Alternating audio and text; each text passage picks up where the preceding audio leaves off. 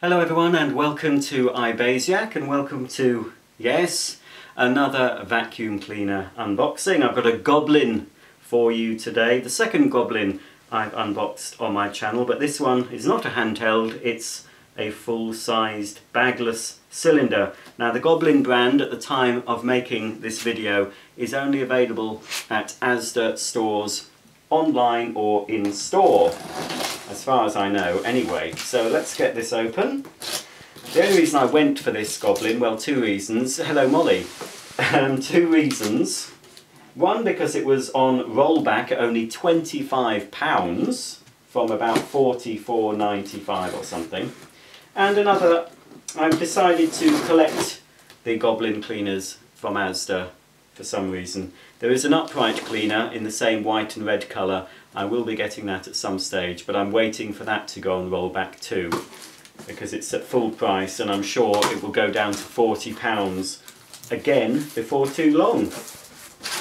I've looked at the reviews online for this and they're not bad. The main concern of the people who reviewed it was the plastic extension tubes, but I believe this will take any 32mm nozzles and tubes, so if you have any better quality tools you could connect them to the hose. Speaking of the hose, that's the first thing to come out of the box. Typical affair. I quite like the grey, it's a bit different, this sort of grey off-white, dove grey, bit different to the standard black you normally get on budget cleaners, on many cleaners. There we have the suction relief on the handle, open to reduce suction. It swivels to a fashion, a little bit stiff, but it does swivel at the handle end, and it is fixed at the cleaner end, but it might actually swivel when it's in the machine. I'm not sure, possibly not actually looking at it. It looks like it'll lock into place because there are two release catches either side for pulling out the hose, so I'm assuming it's fixed at the cleaner end, which does mean it might tangle up while you're using it. Here's the instruction book, and here's the model. It's a Goblin GCV301W vacuum cleaner. User guide. It all seems very straightforward. Obviously this machine was produced since the EU regulations, so it does actually have an energy label, which is actually on the machine. I'll have a look at that in a minute. I believe it gets an A rating for hard floors, but it's not so good on carpets. So if you're looking for a budget priced hard floor, mainly for hard floors, this could be worth going for. This nozzle doesn't look bad at all. Of course it's all plastic, but it seems quite good. Slightly different design to the cheap nozzles I've seen in the past. Very, very wide suction opening. You've got a very thin but a longer litter picker at the front. There's a squeegee at the back and a brush at the front, which you lower by pressing down on that pedal. And there are two little wheels as well, either side at the front and two at the back. There's a little bracket for parking it on the cleaner. All in all, for a budget cleaner, that doesn't look bad. It'd be nice if it had a metal plate at the bottom, but I mean, what do you expect? I mean, it was only £25, even at the full price of £45, it would still be considered budget vacuum. Well, certainly it's a budget vacuum to me. Here are the two tubes. Obviously you can buy budget vacuums that have metal tubes or even a metal telescopic tube. So they've cut the cost by giving us two plastic tubes. The advantage of plastic are they tend to be lighter than the metal, but maybe not as strong. This is Lottie, or is it? No, yes you are Lottie. You've got the collar, you are Lottie. This isn't Daisy, if you're wondering. Any fans of Daisy? This is Daisy's sister. Okay, it's just the machine to bring out. There is another cleaning tool. I'm hoping it's stored on board. Unless it's in the bottom of the box. Oh no, it isn't stored on board, it's in the box. It's a very familiar nozzle. I don't know how many vacuums I've seen with that nozzle. I don't like it. just pop the box to one side. That's your crevice tool and laughably dusting brush. There we go. That's in the dusting brush. No, it's not locking out. There we go. That's locked open. So you've got it as a little dusting brush there. Not very good, is it? Tiny, tiny. And if you want to use it as a crevice tool without the brush, we just move the brush back and it stores on board the nozzle. Here's the cleaner then. Very, very light. I do like the colour, the white and the red. It's quite nice, quite striking. Anyway, I'm not going to moan. £25. If you just want a second cleaner for upstairs or even just for the car, it might be worth going for, because you can spend, of course, a lot more than £25 on a rechargeable handheld vacuum. So even if it lasts a year, if you buy it at 25, obviously maybe not be quite so good value at £45. Here's the plug. Again, it's colour coordinated, nice grey, dove grey plug and cable. So it coordinates with the accessories. And there's grey bits and the wheels are grey, and of course the base of the cleaner is. Let me just press on that to rewind the flex. That seems quite good. Here's the swing ticket, energy label. Oh, I thought can I remove it without my scissors? Will it just pull off? Can I untie it? I might be able to. Failing that, I will just grab my scissors and... oh, there we go. Let's pop it down and have a look a bit closer at the energy label. So it's a D actually. It's not an A rated, it's a D for energy. So we'll see what the wattage is of this. It's a G rating, so that's the lowest rating for dust emissions. So one to avoid if you have dust allergies, I think. Carpet cleaning performance, it's an E. So, you know, please understand that this A to G is a rating that's been devised by, you know, the people in the EU, whoever decided on this. And G is the minimum standard they expect. So even at G it will still perform, but it's obviously better the higher up you go in the numbers, the better in theory, or hopefully in practice, that the machine will perform. So it's an E for carpet, so maybe one to avoid for carpet cleaning, but if you don't have any pets and don't have lots of people in your home, it might be okay.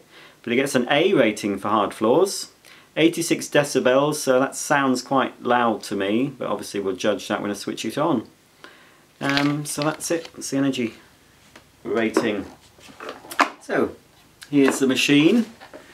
I expect this bin, lovely and clear now, but it will soon cloud, as even Dyson bins cloud after a few uses. But anyway, let's have a look underneath. So I've got two big wheels. It seems okay. I mean, I'm not complaining for this money. Got your swivel caster. Again, it feels okay. You know, here's the rating plate, rating sticker. I can't read that. Let's see what it says. I've told you the model. So it's actually a 1200 watt motor, so unlike a lot of these cylinder cleaners now, they're about 700, 750 sort of average, they would get an A rating, but this is a 1200, so it will have quite a bit of suction. Product for Asda Stores Limited, it says. You might be able to get this under a different brand in other countries. It's just a generic Bagless cylinder really. But obviously it's branded Goblin for Asda stores, and I believe that is the way that Goblin used to brand their later vacuums. That's that sort of font. But I like it. I like the red and white. It's a nice striking finish. This is what the upright is styled in, red and white. On the back, foot operated on-off switch, foot operated auto cord rewind. There's your standard parking bracket for your main nozzle. Here's exhaust filter, which just looks like a sponge, and quite a thick sponge. You'll be able to wash that, I expect. And the motor, we can see the motor. No, it's quite exposed. You can just see the motor, and it seems to be on its end rather than more traditionally horizontally inside the machine. It seems to be stood upright. Still do the same job, whether it's on its end or stood up. Let's have a look, which way does it go in? Was it that way? That's odd. I wasn't watching what I was doing. Well, I think it might be that way. Oh, it's that way because, yes, there we go. Is it? Or isn't it? No, it isn't. Right, it's that way. That's the way it goes. That's the way to do it. There we go, that's in place. What else have we got to look at? Well, here's the hose inlet. And here at the top is the red button that we press to release the dirt bin. I'll have a look at that in a minute. It will be just a single cyclone cleaner. I can guarantee that will not be multi-cyclonic at this price. There's another little filter. Again, I've seen it so many times, this sort of very coarse mesh. Help prevent any larger particles that get past the other filter that will be in the bin. The suction obviously comes from there, and the debris that's sucked through the hose enters the bin through here. So let's pop that back. You'll be able to wash that as well. There's a little maintenance tips there. Quite handy to have them on the cleaner. Not many people keep the instructions, or if they need them they can't find them. So you can wash the main filter. It's mainly showing you washing the main filter. So speaking of the main filter and the bin, here it is. It's got a little catch on the bottom which may or may not open the first time. No, because it's new. It's not playing ball, so I'll have to help it. There we go. So the dirt should drop out of the bottom. There is a shroud, obviously the red part is a shroud, but that's just covering a pleated filter. I don't know if it claims HEPA filtration, but it only, as I said, it only gets a G for emissions, so not very good. There's a locked and unlocked padlock symbol. It's very hard to... I'm having to do this in artificial lighting, unfortunately. I like to do my videos in natural light if I can, so we're getting a bit of reflection. But there is a locked and unlocked padlock symbol. So if I turn it to unlock, we can take the bin out, give that a wipe when needed. And then we can see the shroud. Again, we can wipe that or brush that clean. There's a little seal on the bottom there. You must ensure that that's always in place. That it does come off, so make sure that's always there. And to remove the shroud, we just have to twist it. I wouldn't submerge that in water, the top part, but this part you can wash. Inside the shroud should be a filter. There we go. Very similar to the filter on the Goblin handheld I demonstrated on my channel. If you want to see that video, there's a link below. But it's bigger, of course, but it's a standard pleated in the bin type filter, so it will get dirty pretty quickly. The shroud does help prevent larger debris from adhering to the filter, pet hairs and the like, but a lot of the fine dust will go straight to that filter and start to clog it pretty quickly. But that's the price you pay at this price. At the entry-level type of bagless vacuum, you do tend to get single cyclonic with a pleated filter in the bin. Pay a little bit more money and you can get multi-cyclonic, which on the whole tends to filter the fine dust better. And of course, if you want the best cyclonic action, you do have to pay premium prices for a Dyson. You know, I've got my issues with Dyson, you know, they're okay, but you know, they do actually do the best cyclone. But there are other cleaners that do similar, that are quite good, but not quite as good as the Dyson. Not yet anyway. Now then, let's see, have I put that in correctly? I'm not sure. No, there we go, that's locked into place. Wonder if that'll work now the second time. Yes. So that's the Bagless unit, and that needs to go back inside, mounted on the cleaner until it clicks. There we go. Comfy carry handle. So let's connect the hose and plug it in. Right, I've pulled out the cord and I've plugged it in. Again, pretty standard with machines of this price point. Gives you a warning of how far to pull the cord out. There's a little yellow sticker here that's telling you, when you see that, it's giving you sort of visual warning not to pull the cord out too much more than that. And now there's a red one, if you can just about see.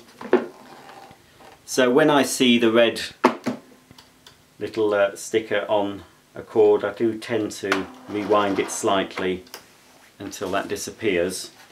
One thing I like about this, and it was a common fault with some other vacuum cleaners from the past, when you were constantly pulling out the cord, it could wear a groove in the plastic. Well, this one, even at the budget end, they've provided two little rollers, top and bottom, so when you're pulling it out, it does help to prevent that. So there'll be little plastic rollers, but they will have a metal spindle. Yes, I can see they've got a metal spindle, so that's, you know, that's a good little thing. Let's plug the hose in. I think it matters which way you put it. Let's try it that way. No, it doesn't matter. Clicks in quite firmly, but as I suspected, it's fixed at the cleaner end, only swivels at the handle end, so, you know, as I say, it might tangle up. It's a very short hose. I think it's about 1.5 metre, the hose. The cord length is 4.7 metres, nearly 5 metres, but that's not very long at all. It does say the filter is HEPA and it's washable, but we knew that anyway. Well, before I attach the tubes and the main nozzle, I'm just going to turn it on and we'll judge the suction and the noise level.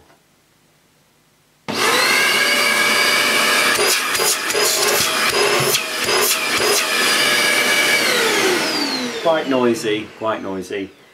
Reasonable suction, but that's obviously a new empty cleaner. That suction may reduce as the machine fills. Sorry about that, Lottie. Lottie's off camera. She was given a bit of a start when I turned that on. So yes, it doesn't even have a soft start. It's full on as soon as you press the on button. I'm wondering if it's a different model you can buy in another country perhaps. There seems to be a blanking piece here that I assume may be for a dial for an electronic speed control. But obviously at this low price I wouldn't have expected that. But it would have been nice to have that facility. So we can pop both tubes on, two single tubes. But as I say, I believe this is just a standard 32mm size, so if you've got a Henry, old Henry tools lying about, you might find that your Henry tools fit this.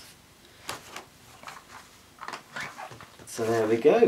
Here's the cleaner parked. It does feel very plastic. Obviously most vacuum cleaners are plastic these days, but the quality of the plastic does vary. So that's it parked. I'll give it a quick go. Run it over this carpet. It's been vacuumed recently, so it's not going to produce loads of dirt in the bin, but stay tuned because I will be doing a full performance demo on this and a proper review. Okay then, let's give it a go. You might like to move away, Lottie darling. It's going to be very noisy. Off you go. You're going to be okay. Don't know how used to vacuums Lottie is. Obviously Daisy's very used to them and Molly tolerates them. Now the height, the handle height for me isn't bad. If you're very tall you might find you're stooping a bit. Anyway, I'm just going to give it a quick go and then the full demo will follow in a week or two, or 3.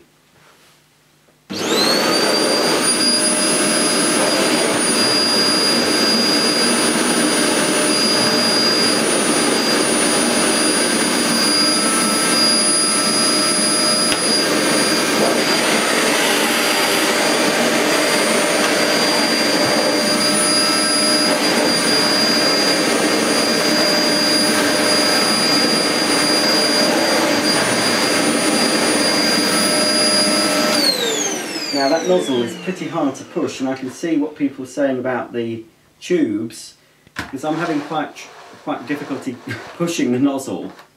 I can feel a lot of flexing in these tubes. Would have been nice if this would have been supplied with a standard metal telescopic tube. I think that would have improved this machine no end. But I'm not moaning at £25. Obviously on carpets, I mean, it's brought the pile up, to be honest. Of this very short pile carpet, it's brought the pile up, but it's quite hard work. I think it would be hard work. Just on this small area, it's pretty hard to push.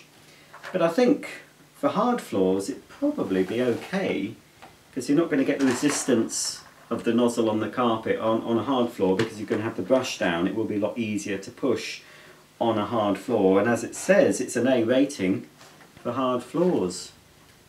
So it's light, easy to carry. It does lack a small nozzle for your upholstery and sort of your stairs. But again, and I'll confirm this in the review, I'm pretty sure it takes those 2mm accessories, so you can buy those. They're 10 a penny anywhere on eBay, Amazon, in stores too perhaps. 32mm is the most common diameter for vacuum accessories.